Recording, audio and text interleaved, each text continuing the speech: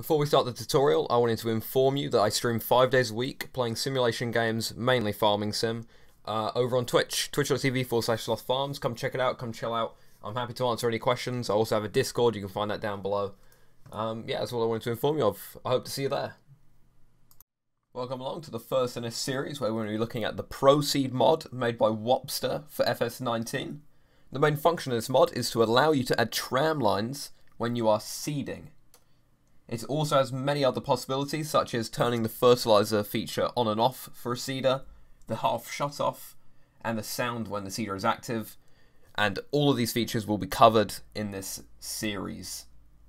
In the first episode, we're going to be covering the basics using the ProSeed user interface and the different modes which come along with it. Sit back and enjoy. Quickly pausing it here before it moves on, I completely forgot to say at the start, to get the mouse to come up to interact with the ProSeed user interface, it's press down the scroll wheel and it will show you the cursor and then you can interact with it. Let's continue on with the tutorial. Alright everybody, welcome to the first part of the first episode. We're going to be going through the user interface. Now, all I've done is I've got a tractor here and I've put a seeder on the back of it and it's at the field. You'll see that there's GPS is not active being spammed here in the center, and that'll be because of this mode, but we'll get into that in a minute. For now, and what I recommend you do is you just change it off of that so that that will stop coming off. But we're going to go through each stage of this. This is completely default. I've done absolutely nothing to this as far as I'm aware. So, starting from the top up here, I'll hopefully zoom in for you guys, but you can see here we got the seed usage in liters, how many hectares you've seeded, and I believe this is some sort of efficiency, how many hectares you're doing per in-game hour, and then you've got this little reset button here to reset this, if you want to reset it after every, season's year, or every field, or whenever you want to reset it. There's this little button here which retracts it if you don't want it to take up the whole screen.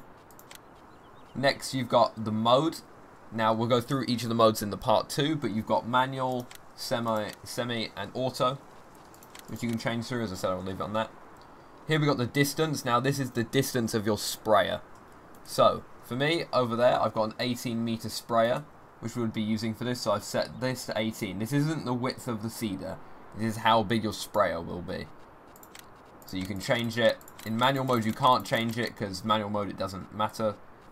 Here you got track numbers as well. So if I set it to 18, we've got 3 tracks because it's a 6-meter seeder. So 6, 12, 18, and it means in the middle track, you'll see that the tram lines come on. We'll move on to that in a minute, but I'll leave it like that. Over here, this button here, if it's a seeder which also does fertilizer, this is turning it on and off. At default, it's off. So you've got to make sure to turn that on if you want to be putting fertilizer in with the seeder. Next, here in this middle bit, we've got the seeder width. I know this seeder is 6 meters, so this is accurate. 6 meters, perfect. This one here is the half shut off mode. So if we just move it to track 3, turn it on, it shuts off that half. Click it again, shuts off the other half. Click it again, all of it's back on. Perfect. This one here is your mode for tram lines to be cultivated, which basically means instead of it just not seeding it, it will make it very visual, where you can see where the tram lines are by leaving a cultivated mark. You can turn that on and off. I usually leave it on. I prefer what it looks like. Here in this middle bit, as I said, is the actual seeder. So it will show when the little tram lines are turned off or when the half of it's shut off. And then the final part is this sound. This is the active sound. Now I've got it turned on. Let me turn on the seeder. So let me start the engine. If I turn on the seeder, you'll start to hear a beep. That beep is telling me that the seeder is active and it's lifted up. If I turn that off, that beep is now gone. I hope you can hear the difference. There we go. That is a UI. To get into the UI, you just press your middle mouse button. You can drag it around. You can, as I said, minimize it, and yeah, that's what each of the buttons do. I will put a diagram up on the screen now, which you can see, and I'll link Wopster's GitHub README down below, because that's useful, and I've got quite a bit of my information for this video from there to make sure it's official and actually how it's used. Sometimes when you start a save game back up, this will have disappeared. If that happens, I will show this in a later video, but you pretty much go to the save game. You'll see an XML called ProSeed.xml. Just delete it, come back in, and it will be reset to the default position. I usually have that issue if I put it over here.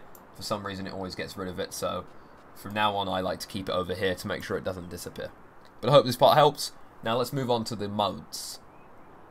We have now covered the user interface. We're going to move on to the modes, of which there are 3 different types, which means 3 different ways of being able to put tramlines in. We'll start with the manual mode. In the manual mode, it allows the user to have full control of when they want to put the tramlines in, meaning you do not need to put a sprayer width in, and you will not need to move and mess around with the track numbers. You use the keybind left control and R to toggle on and off the tramlines, which means this way you're going to have to pick when you want them. This would be useful for when you're doing the headlands, but otherwise I would recommend the other modes. The second mode we have is the semi mode. This is when the user has slight control over it, but it isn't fully automated. So you'll put the sprayer width in, you'll have the track numbers, and every time the seeder is lowered, that track number is incremented by 1. So if the track was set to 1, you lower the seeder, the track number has been turned over to track number 2.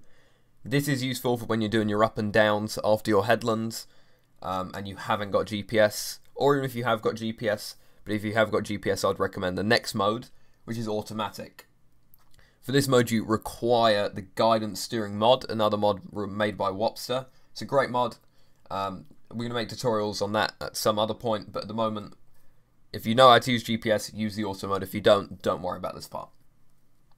All you have to do with this mode, again, is set the sprayer width, and it will automatically, once you've got your GPS set up with the track, it will automatically know what track number you're on, which means if you want to do skip rows, you can. It will work perfectly fine. Again, we're going to show these off in-game, but this is the basic understanding of how they work. Alright people, I hope this tutorial has helped. I hope you've got a further understanding of how the user interface works and how the different modes do. We are going to have future tutorials which will have a dedicated video per mode, and from that obviously you can actually understand how it works in-game. I just wanted to give a clear, simple understanding, and I hope that's how it came across. All of the mods are down below, also the Discord and my Twitch, where you can come and ask questions, ask me anything else. If I've got something wrong, let me know. You can also use the comments to tell me any criticism. This is my first real tutorial, and I'm obviously doing this after editing it. I think it went pretty good. There's some bits which could have gone better, but at least I know for next time. The next tutorial, as I said, will cover tracks, and from there we'll move on to the different modes. And I'll catch you then. Make sure you like and do all that stuff that everyone says on YouTube these days. I'm not a YouTuber, I don't know. Whatever. I'll catch you next time. Have a good one.